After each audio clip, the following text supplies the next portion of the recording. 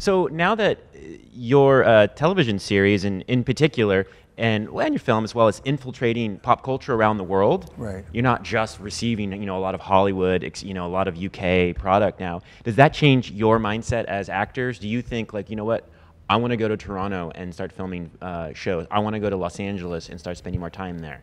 Do you see does your worldview become changed? Has it gotten bigger now that the world is much more smaller Yeah. than it was. It used to be, yeah, definitely. And I think the way we work, and also the way we talk and communicate with people from, for instance, the States, completely, like, it's very mutual. Yeah, I mean, and I think there's a lot of people going back and forth. You're no longer the little brother, and they're Exactly. like, oh, pat on the head. Exactly. Danish guys. Right, It's right. like, But still, oh, shit, then you have guys to be are proud legit. of. You have to be proud of where you come from, because your whole core of what you're doing is, you have to be proud of the fact that you come from this local place, and you have a certain way of thinking, a certain way of expressing yourself, and that comes only from where you come from.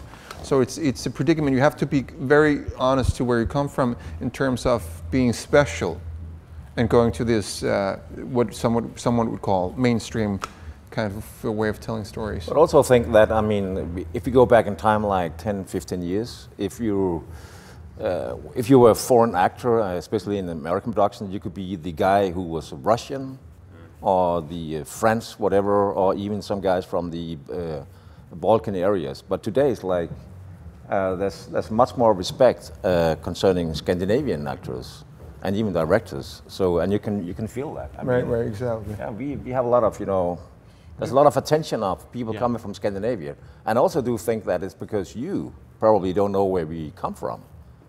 But you can always hear the accent. Oh, that's a French guy. That's a Russian. Right. That's I a blah blah blah. I see. But I mean, like we talked about before the interview, who are you guys coming from? We over, don't know where over Denmark there? is on the map. Exactly. I mean, Even And us. let's keep it as a secret. yeah. Right? But also your guys, I mean, the States, for instance, or North America's perception of Europe, it has also changed. I mean, just because you have an accent, you don't necessarily have to kill someone in a movie. I mean, I was going to say you're probably cast as bad guys in English a language lot of movies. bad guys, yeah. Mostly. Yeah. Oh, he's not. I am. Oh. You are? But look at that face. It says Exactly. piercing blue eyes. Yeah, I just stop it. Yeah. He eats children for a living. Do Yeah. that, or he's going to rob the bank. Exactly. Well, But that's a nice job. robbing banks? Oh yeah. Oh, It's a playing bad very guys. Nice job. Yeah. I mean, in the fiction world, Getting to Not go real into life. that world and Oh, yeah. being an evil character. I love these villains. Yeah. Well,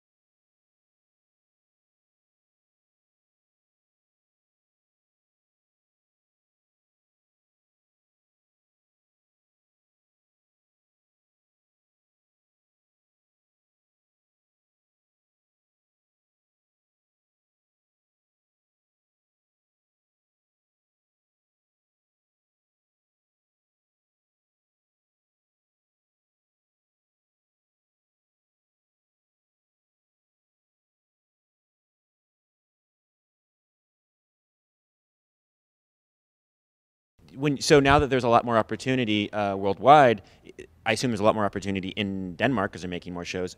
Prior to that, did you wish that you had been American? Did you wish that you had been able to spend more time in America, because of the opportunity there? That's a good question. I think when I was a child and even a teenager, I would have loved to be born in US, but now I'm becoming 50. I'm so happy of being a Dane. And I'm totally solid with my friends and family in Copenhagen, which is the capital of Denmark. That's where they make the furniture, right? Just so you know. Right. Yeah. Or something. I don't know. No, of course, it's not because I'm not ambitious and would love to go to US, and I have been there, and also in UK. But I mean, in Danish you would say you need the piece of meat should be very fruity, and it should actually be very tasty. If it isn't, I would love to say no. Okay. No, just talking about there's a lot of offers. Right. But it's still mainly small parts, right? Right. It's not that I don't want to go, but Has to be a reason for it. has to be a reason for it, and it's not only the money. Mm-hmm. And you? I mean, now knowing what you know. If you can still change the world. Well, it has to be. I've never like really worked for instance, the accent. That's a big thing. That would be the only thing that you really would love to like get right in order to get more work over here. And I haven't really like constantly worked on it. So that must be for a reason. I mean, that must be because I'm quite content with what I have, but I always love to work over here. And I've done that. I've worked twice in Canada and like many times in the States. So it's really fun to work over here once in a while. Mm-hmm. But usually you get to play the villain or something like. But it has to be with the work and with the part. Is it funny? Is the story interesting and stuff like that? Of course. Well, so let's say you're talking to an aspiring actor who lives in Scandinavia today. I mean, I'm sure you have friends. What do you tell them now that you guys have been successful? I have friends. You have friends who are aspiring young actors.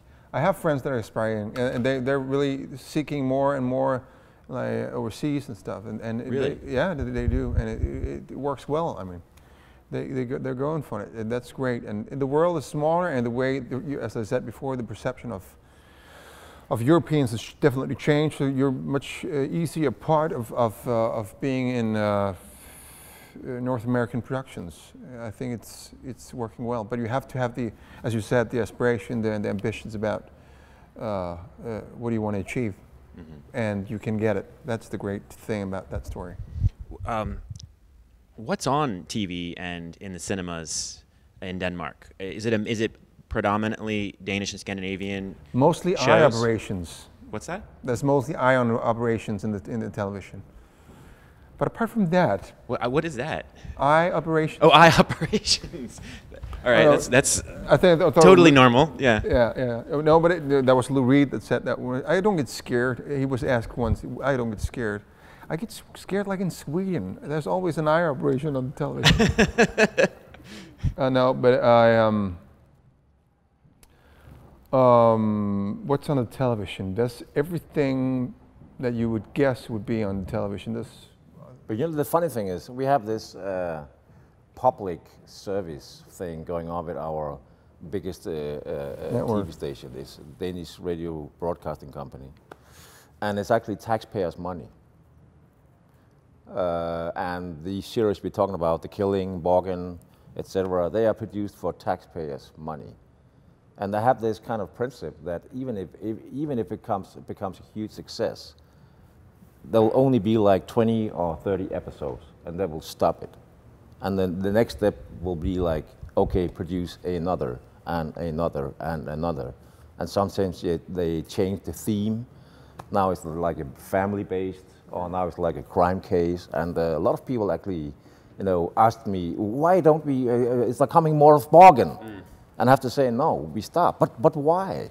Right. Because it's like, that's the way how, especially DR is producing TV shows. And I think it's actually, in the good way, it will never become only a commercial product coming out. It's actually taxpayers' money. So we need to move on and do something else. It's very interesting that, first off, the government is financing these high-quality, provocative shows that have provocative, stories, and also that they are, almost seems like they're just trying to, they're innovative. You don't, in America, you don't think of the government as being innovative. We don't want them to get too much involved into the arts, right? Right.